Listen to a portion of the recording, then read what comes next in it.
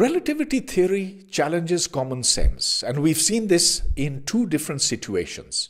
First, where there's a clock that is moving fast, so its speed is comparable to the speed of light, that clock runs slow. It runs slow according to the clock which is at rest. Secondly, we've seen that if there's an object that is moving, let's say moving towards you, then you will see it as shortened in the direction of motion. There's a third, very non-common sense kind of phenomenon. Suppose that two events happen, one here, and they happen at exactly the same time, according to me. That is, they are simultaneous. But if you are moving with respect to me, then you will not see these two events as having occurred simultaneously. In other words, simultaneity is relative. To understand this, we must first understand how the clocks in any given inertial frame are synchronized, that is, they are set to a common value. So let's do that first. Let me begin with the perfectly obvious point that light needs time to travel a distance, any distance. If it's a small distance, less time. If it's a bigger distance, more time. That's because the speed of light, although it is very large, 3 times 10 to the power 8 meters per second, is not infinite. So, suppose that we look at light that comes out from the sun. Well, that light reaches us on Earth after 8 minutes. So a photon that was released from the surface of the sun took 8 minutes to reach you here on Earth. Now, what that means is that if the sun was to suddenly disappear, you would not know until 8 minutes later. Suppose that you recorded on your watch or your clock that the sun had disappeared at 12 p.m. Actually, it had disappeared when it was 11:52 a.m. What this means is that we've got to be very careful in interpreting the readings of two clocks which are not in the same place. To explain this point, consider this observer who is looking at these 5 clocks over here and sees them as showing exactly the same time. But are they actually at the same time? The answer is no, because the light from the first clock had to travel this distance over here, but the light from the second clock had to travel a lesser distance. Light from the third clock had to travel a still smaller distance, and even less for the fourth and still less for the fifth. What that means is the light that entered her eye from these 5 different clocks actually started out at different times from these clocks. So this one over here is actually at an earlier time than this or this or this or this. To make the point still clearer, the observer is looking at these 5 clocks over here. She sees the first clock at 10, the second at 11, the third at 12, and so forth over here. Now the fact is that the light from this clock over here had to travel a certain distance. This had to travel more, and this still more, and this still more, and this the most. So, although these clocks were synchronized, yet this one will appear earlier than this, or this, or this, or this. Now here is a way in which we can synchronize all the clocks in an inertial frame, that is, set them to a common value. Here I have 5 different clocks placed a distance d apart from each other, so they are equally spaced. They're all at rest with respect to this observer here. And let's take the clock at the center as our reference clock. So, using the time of this clock over here, we'll set the times of this clock, this clock, this, and all other clocks. To make things a little more convenient, let me take this distance d to be 1 light second. So that's the distance that light travels in 1 second. Now suppose that at time t equal to 0, that is according to this central clock over here, a pulse of light is sent out from here. That light travels, of course, in both directions, and just as the light reaches the two clocks, this one is set at t equal to 1, and so is this set t equal to 1, and of course the time over here is no longer 0, it is 1. So this clock, and this clock are showing 1 second, 1 second, and 1 second each. Now, of course, the photon continues towards the next two clocks, and soon as it arrives there, we know the time is 2 seconds for this one. So now this is no longer 1, it is 2, and this is 2.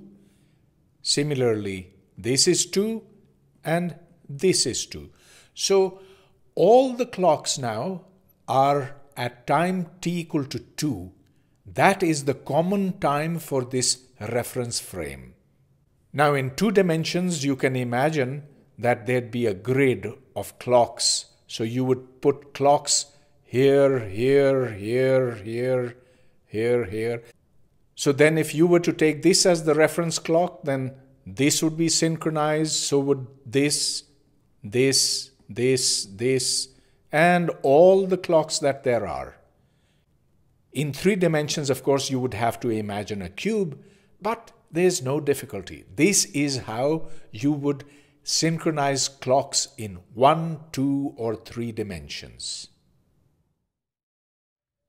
Now that we have a procedure for setting clocks in any inertial frame, let's look at this particular one.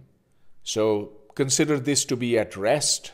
Let's call this the frame S.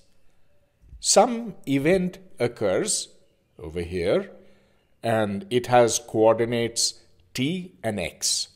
So the event happened at time t at position x as measured in S.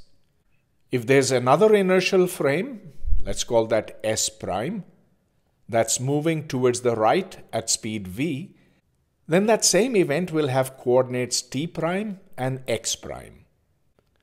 Of course, I hardly need say that the same procedure that was used in S for synchronizing clocks was used in S prime also, and that's how we arrived at t and t prime.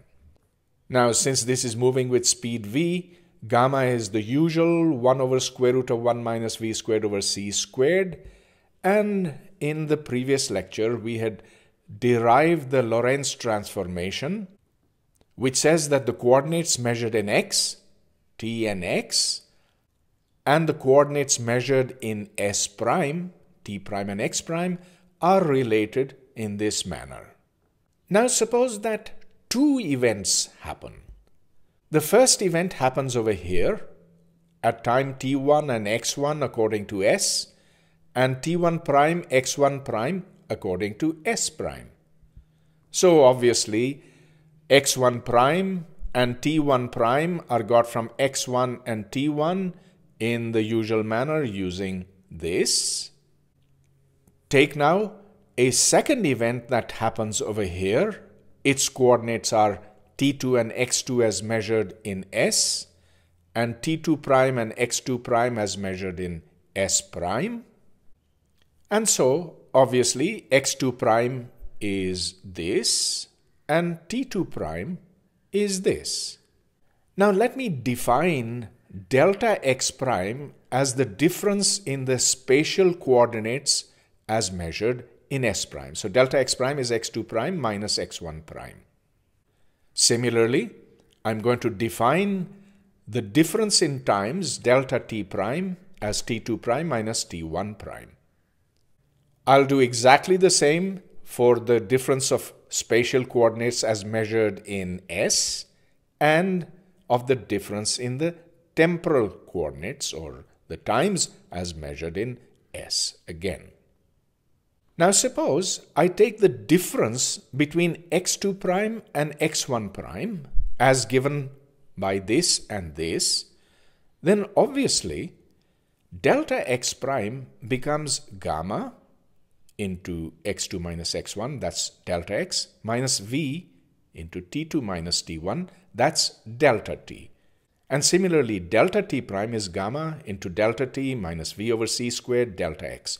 So what this is saying is that if I have these two events, then the difference between the spatial coordinates and the time coordinates transforms exactly as we had seen earlier. Well, of course, this x prime was x prime minus 0. So this too was a difference, but this is more explicit, and we're going to use this to understand when events are simultaneous in a given frame and when they are not. Let's now come to the relativity of simultaneity.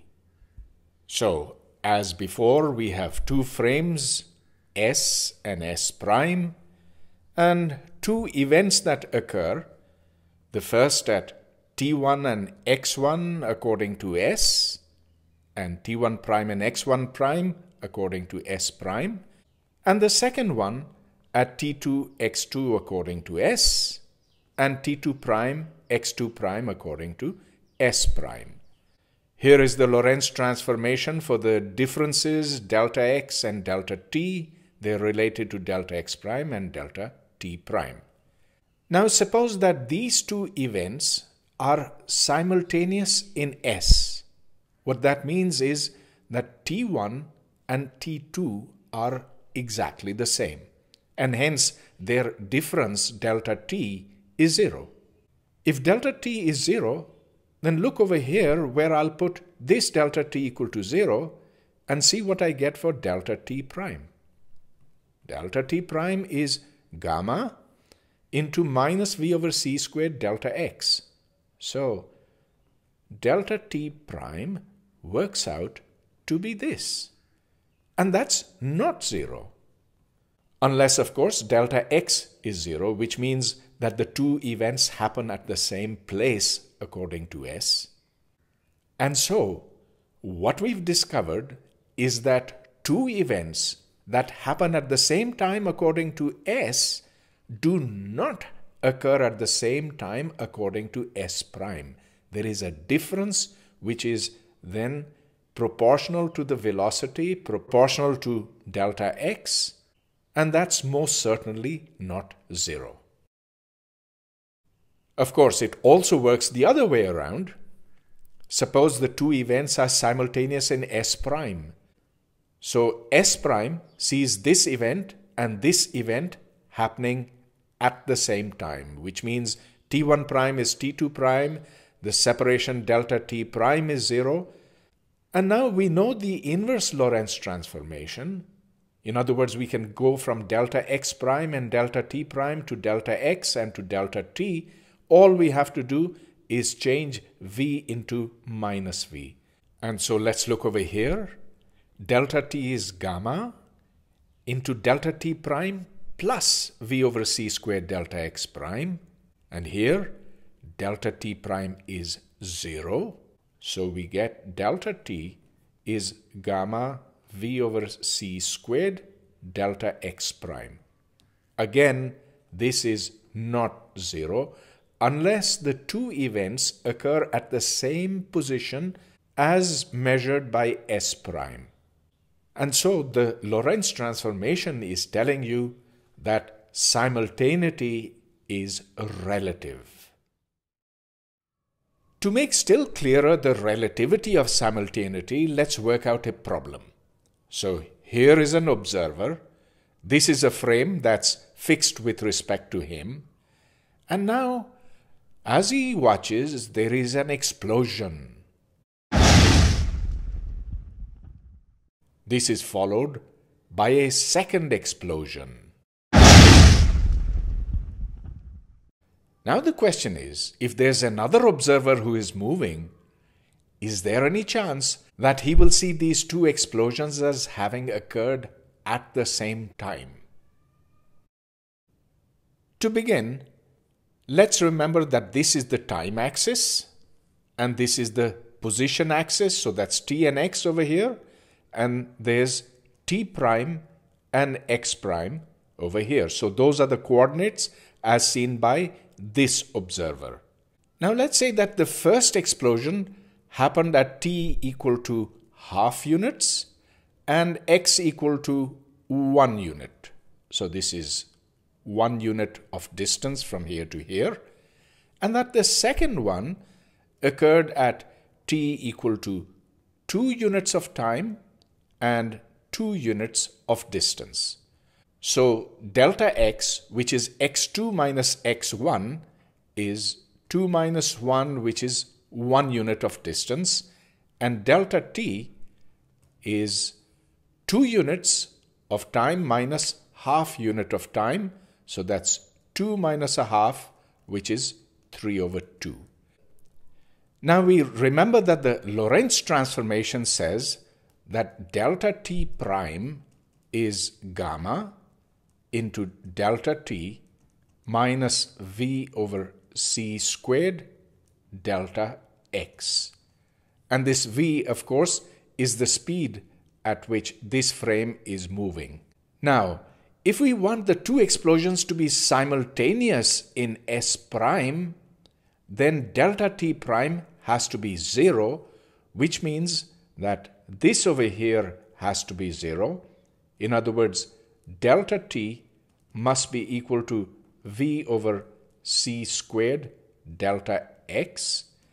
And so v will be c squared into delta t, and now delta t is 3 over 2, so that's 3 over 2 divided by delta x. But delta x is 1, so v is equal to 3 over 2 c squared.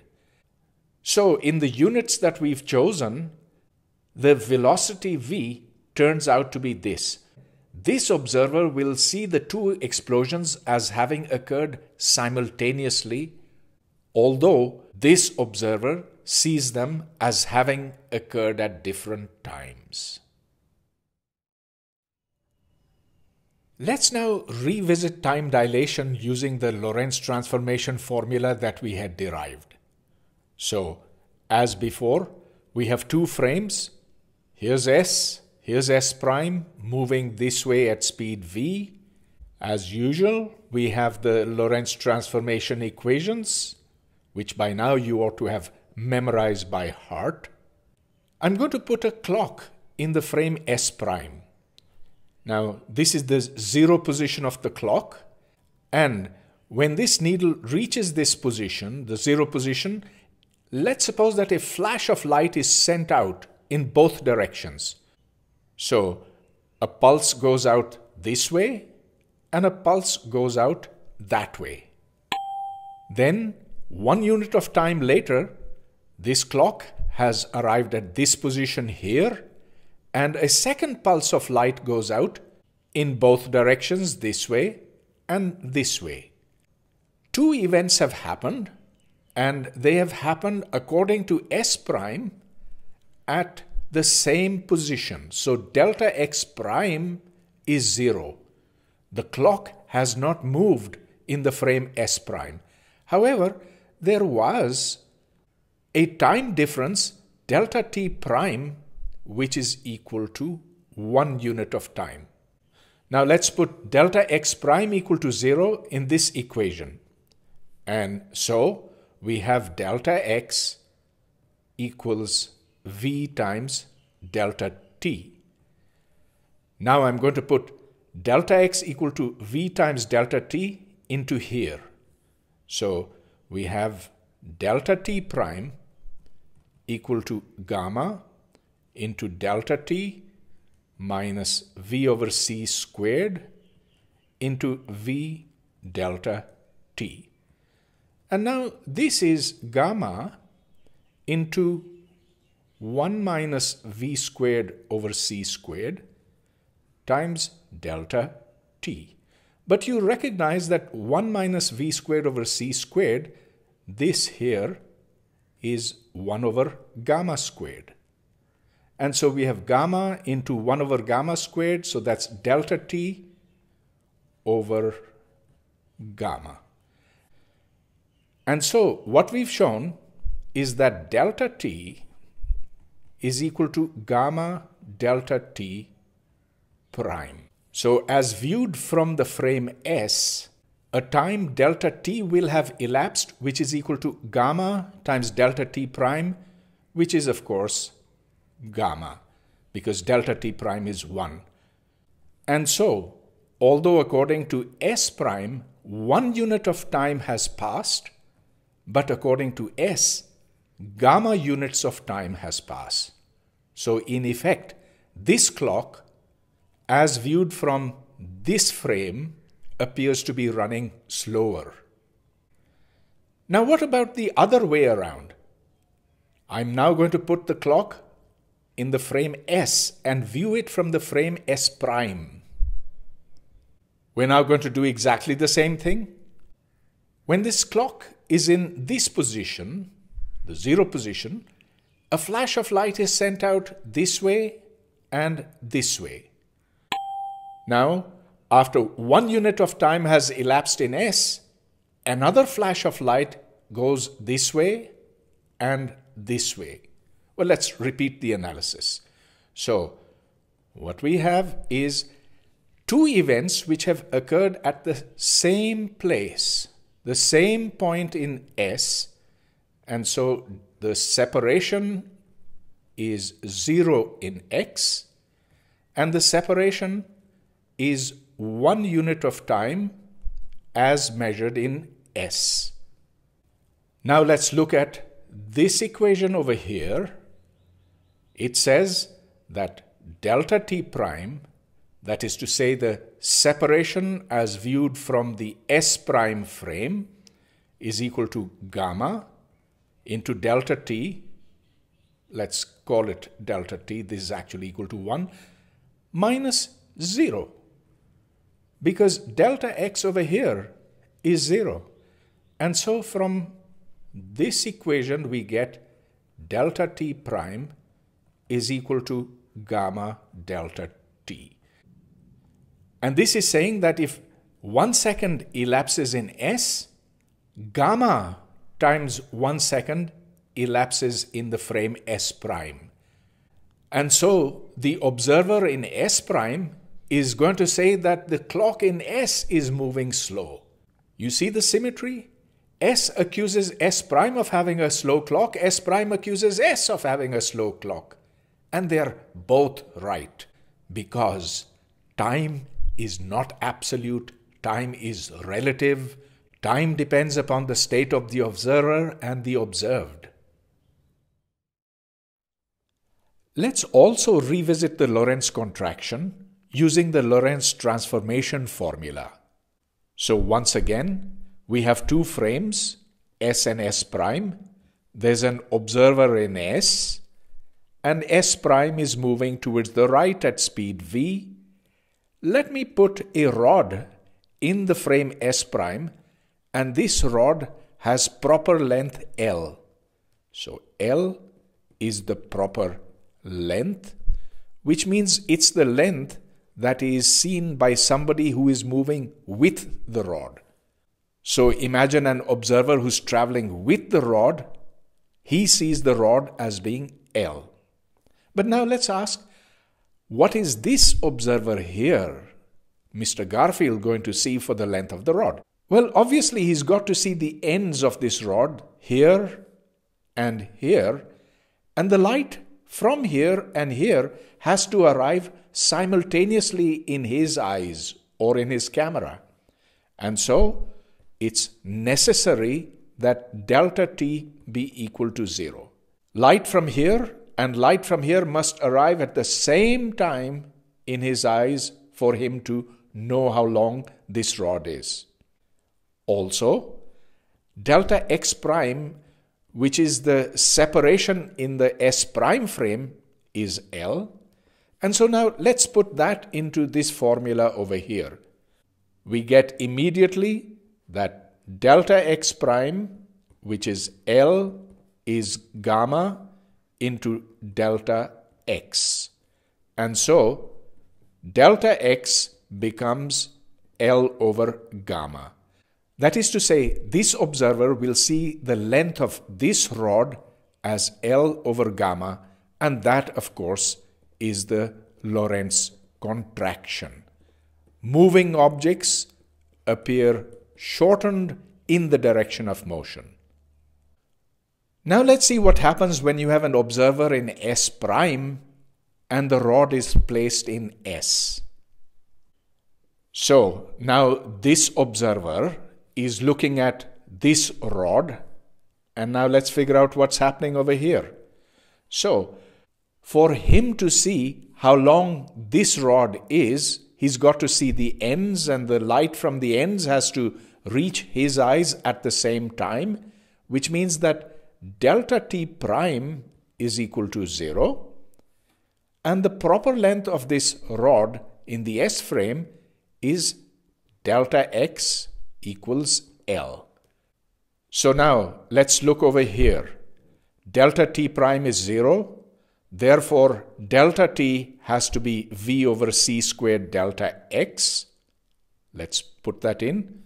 So delta t has to be equal to v over c squared delta x, which is v over c squared L.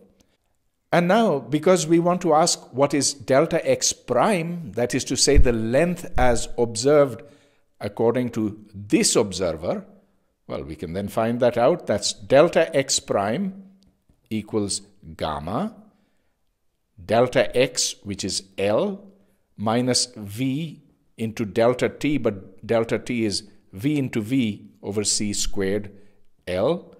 And so that's gamma into L into 1 minus v squared over c squared.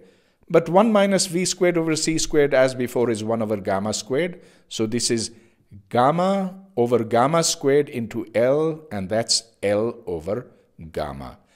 So again, the observer is going to see the stick moving in this direction and shortened to amount L over gamma. So again, the Lorentz contraction.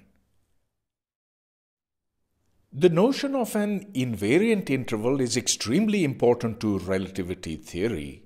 But before coming to relativity, let me take an ordinary reference frame. So here's the x direction, y direction, an observer who's now looking at 2 points, this and this, separated by a certain distance.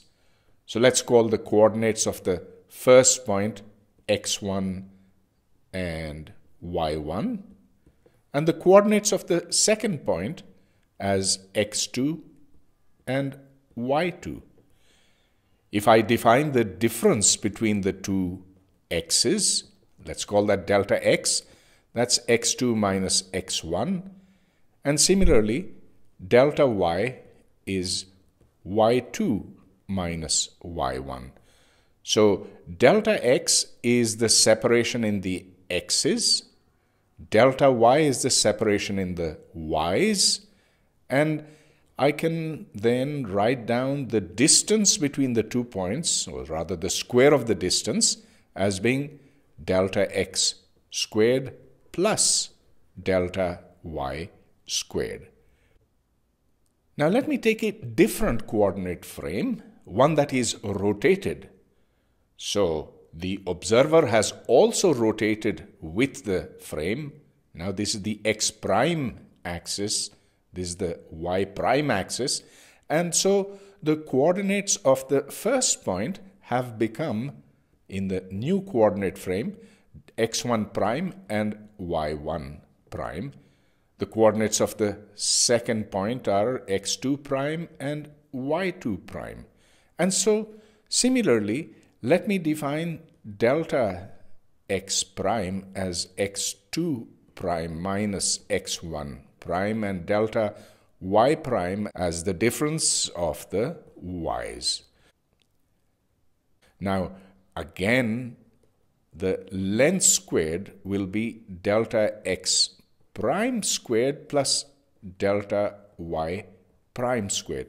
Now, this over here and this over here are both the square of the length of this line.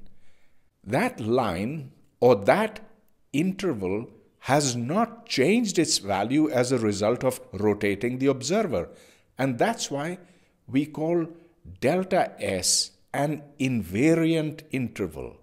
It does not change when the observer changes his reference frame. So the point is that delta S is what we call an invariant. It's also called a scalar quantity, and we'll have use for this later on in our lectures. With that warm-up, let's come to relativity theory, beginning, of course, with the Lorentz transformation relating delta x and delta t to delta x prime and delta t prime. Delta x is, of course, the separation between two events that happen at different places. Delta t is the difference in times. Now let me define a quantity which I'm going to call delta s squared as follows. It's c squared delta t squared minus delta x squared. For now, don't worry about why I've defined this particular quantity, but note that I did have to multiply delta t with c in order to get a distance, and so this here has dimensions of length squared, just like this has dimensions of length squared. If I had not multiplied by c squared, then I would have been adding the wrong dimensions. Similarly, let me define delta s prime squared as c squared delta t prime squared minus delta x prime squared. And now I'm going to show that delta s prime squared and delta s squared are the same. Let's begin. So delta s prime squared is c squared into delta t prime squared, but delta t prime I'm going to take from here, and so that's gamma squared.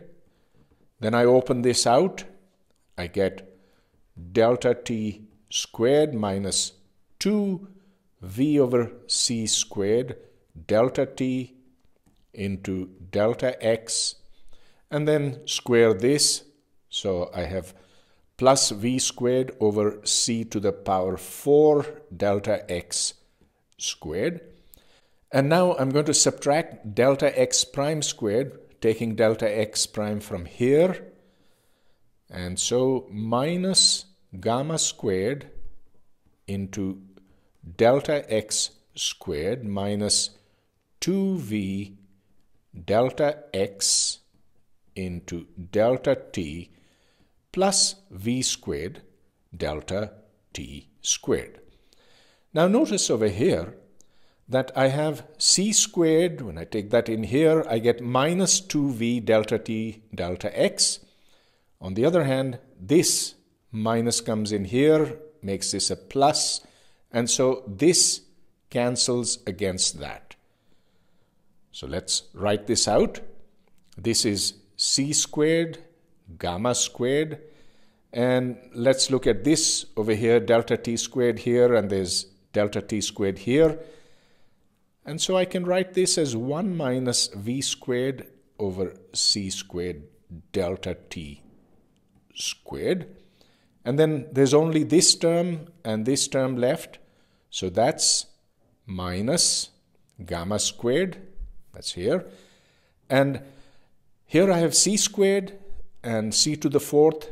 So I get 1 minus v squared over c squared delta x squared. But then this over here is 1. That's because gamma squared is 1 over 1 minus v squared over c squared. And similarly, this here is 1. Therefore, this becomes c squared delta t squared minus delta x squared, and that's exactly delta s squared. So we've proved that delta s prime squared and delta s squared are exactly the same. In other words, this quantity is exactly the same whether you view it from the s frame or the s prime frame. And therefore, delta s or delta s squared is a scalar or an invariant, and this is going to be a very useful fact. To understand this better, let's look at this in terms of a space-time diagram. So here is the usual coordinate system. There's x and there's t. One event happens, that's at t1, x1, a second one at t2, x2, and if we define delta x as x2 minus x1 and delta t as t2 minus t1, then this is what we will call delta s. And this delta s squared has been defined as c squared delta t squared minus delta x squared. But note that there's a minus over here. Earlier on, we had used Pythagoras' theorem and said this distance squared plus this distance squared is equal to this distance squared. But here it is this minus sign which is essential for delta s squared to be an invariant. What this means is, suppose one was to take a different set of axes. So we view this from the frame S prime, where the coordinates are t prime and x prime, and so we write it like this. Although the coordinates have changed, yet the invariant distance delta s prime squared, which we proved equal to delta s squared, this is c squared delta t prime squared minus delta x prime squared. This thing over here, which we're calling the invariant length, does not change when you go from frame S to frame S prime. It's useful to characterize invariant intervals according to whether they're positive, zero, or negative. So here are two events, one here, another here. Here's the invariant distance or the invariant interval between them. And now there are three possibilities. The first is that delta s squared is positive. If it's positive, we call it time-like. And what that means, or the reason that we call it time-like, is in that case, c squared delta t squared is bigger than delta x squared. So in other words, the separation in time is bigger than delta x over c. A second possibility is that delta s squared is equal to 0, and we call this light-like. We call this light-like because in this case, c delta t is the same as plus or minus delta x. In other words, a photon released from here has arrived over here. The distance that it traveled, delta x, was c times delta t. A third possibility is that delta s squared is negative, in which case we call it space-like. And that means that c squared delta t squared is less than delta x squared. Now the important thing is that if delta s squared is positive, in other words, if the invariant interval is time-like in one frame, then it's time-like in every other frame. And similarly, if it's light-like in one frame, it's light-like in every other frame, and the same for space-like. So that means that some things do not change. Causality is a fundamentally important concept in physics. We say that two events are causally connected if the first event causes the second to happen. So, for example, if there's a gun which fires a bullet,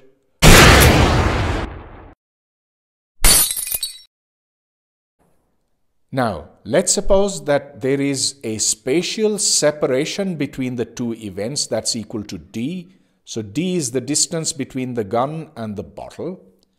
Let's calculate the invariant interval now. So delta s squared is equal to c squared delta t squared minus d squared. Delta t is the difference in times between the second event and the first event. And now, if this bullet is traveling at the speed v, then d is equal to v times delta t, in which case delta s squared will be c squared minus v squared into delta t squared. Since v is less than c, therefore this is going to be positive. Now, here's a question. Is there some frame in which the bottle breaks first and the gun fires later? The answer is no. Our common sense is upheld. And here's why it happens. Delta s prime squared is the same as delta s squared, and delta s prime squared is, of course, going to be exactly the same, except that here we will have the velocity of the bullet as viewed in the s prime frame, and delta t prime will be the separation as viewed in the s prime frame, and delta s squared and delta s prime squared have exactly the same value. So, although in the frame s prime, which is moving with respect to s, the observer will see a different time that separates these two events and a different separation in space that separates these two events, nevertheless, it will still be that this event shall cause that event. And that holds as long as these two events are causally connected, which in turn means that delta s squared is positive.